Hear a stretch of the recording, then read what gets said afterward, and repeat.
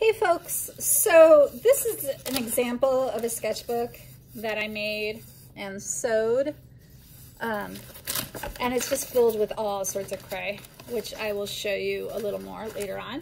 I'm just going to start by showing you the basics of where we're starting. So you've got your packet, and the first thing you're going to want to do is fold all your pieces. You have the cover, which again is you've got the watercolor with the tooth. It's actually a little bluer than what the color of the tag board looks like. You've got a little bit more of a yellow feel to it, a little whiter, I guess you would say. So first thing you'll do is you'll just fold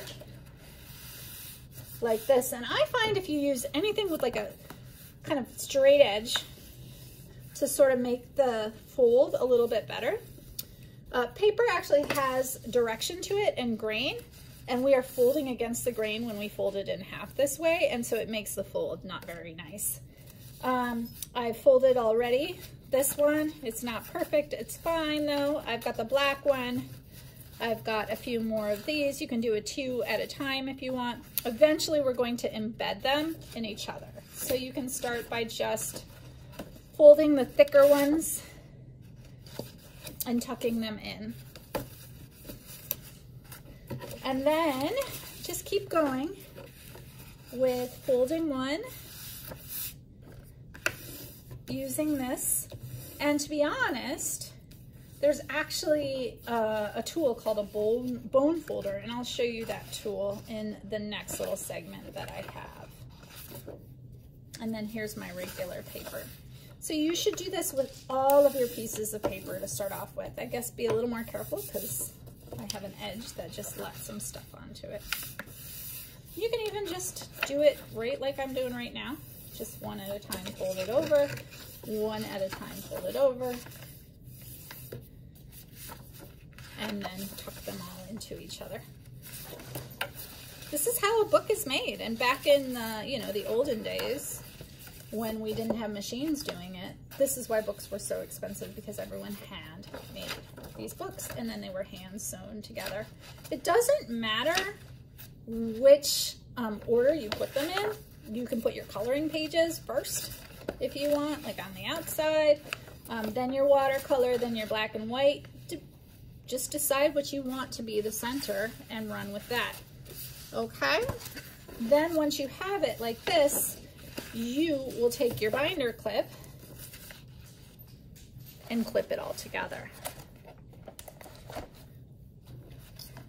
And this is going to set you up for sewing, okay?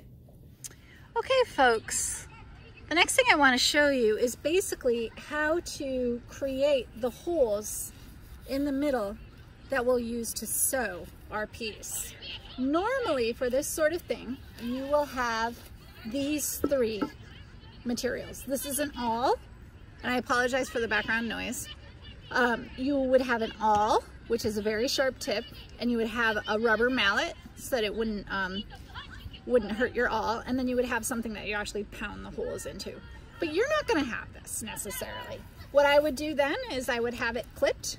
I would literally hold it, and I would pound 1, pull it out, pound 2, pull it out, pound 3, pull it out. You can make 3 or you can make 5, totally up to you, okay? So what you don't have at home probably is all of these materials, so I'm setting them aside. What you will have is possibly a hammer. You can do the same thing with a hammer, and you can do the same thing with a nail. So if I pull this in here, you're also, instead of having a wooden underneath, it's best to work outside. And then you will just hammer into the ground, and it won't hurt the ground where you're at. So what you can do is you can kind of guess where the center is, and then make kind of a 1/4 way down another hole, and a 1/4 way down another hole. You can even write with a pencil where it is. You also could do 5 pieces where they're evenly spaced.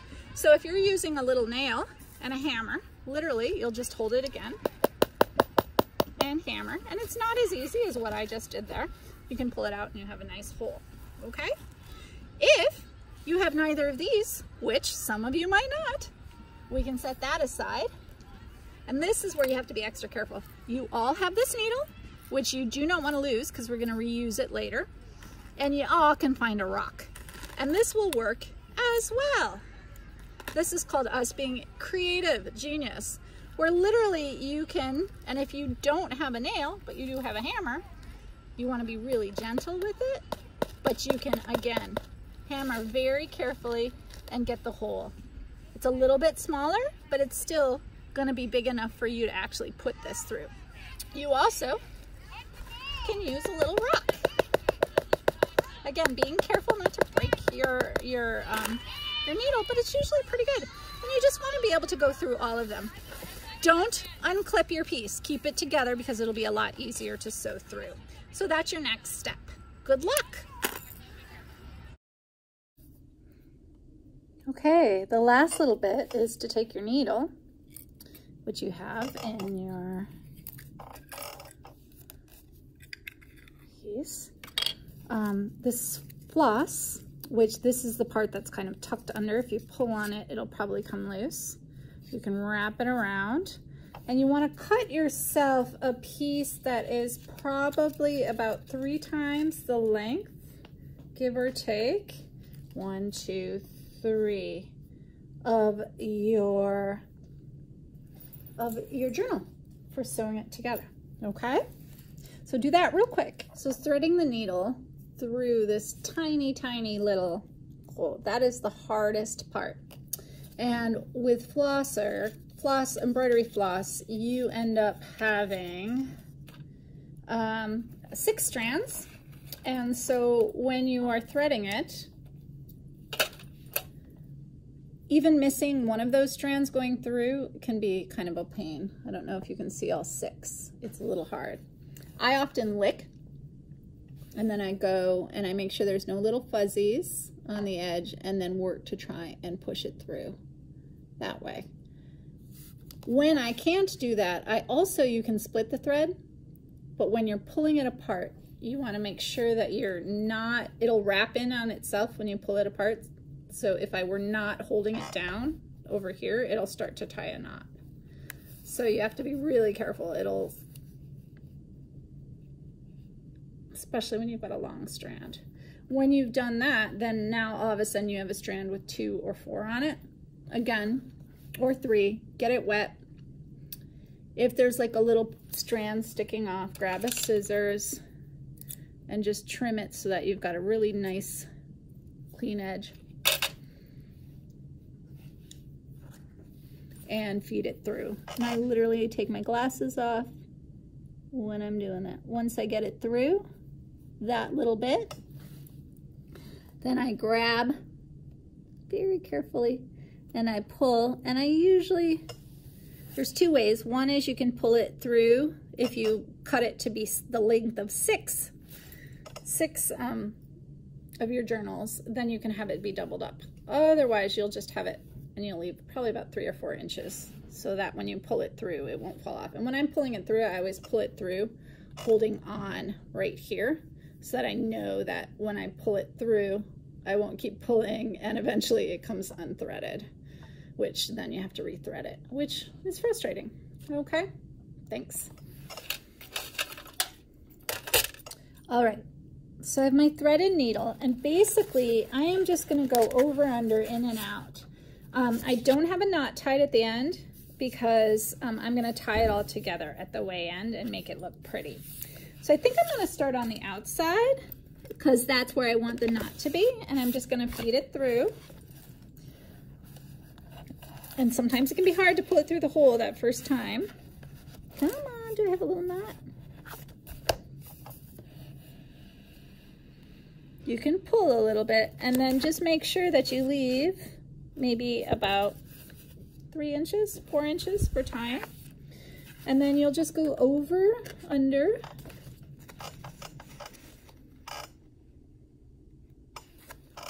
and then flip this way and you can kind of see. All right, now I'm gonna go this way through here, You can sew up first and get it through that hole. This is clipped together, but it seems to have kind of slipped a little bit. And that's what happens if you don't have your clip together perfectly. You're gonna have trouble getting it through the hole. So then you have to kind of try and go back and line it all up. Which is, all right, I got the beginnings. So you can see me having a rough go here, which is why keep those clips. Once you've made it, keep that clip on there.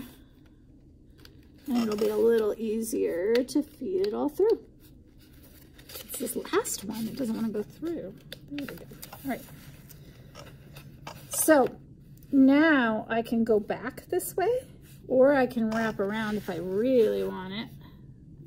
Go like this through here. See how I circled around? And then go back down here and through this one.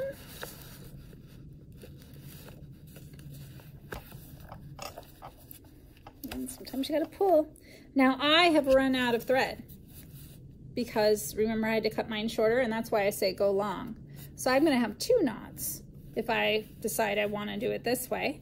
But I think I'll tie it like a pretty bow, just make it look cool.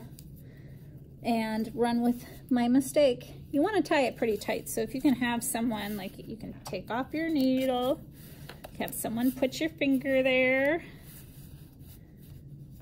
and then that'll keep it together. And you see how it kind of fed through? And now we've got the beginnings of a sewn together book. Okay, maybe I'll choose a different color for down here, just for the fun of it. Okay, and there you have it. There is my yellow and pink sketchbook, all sewn together. It's a beautiful book, ready to draw in.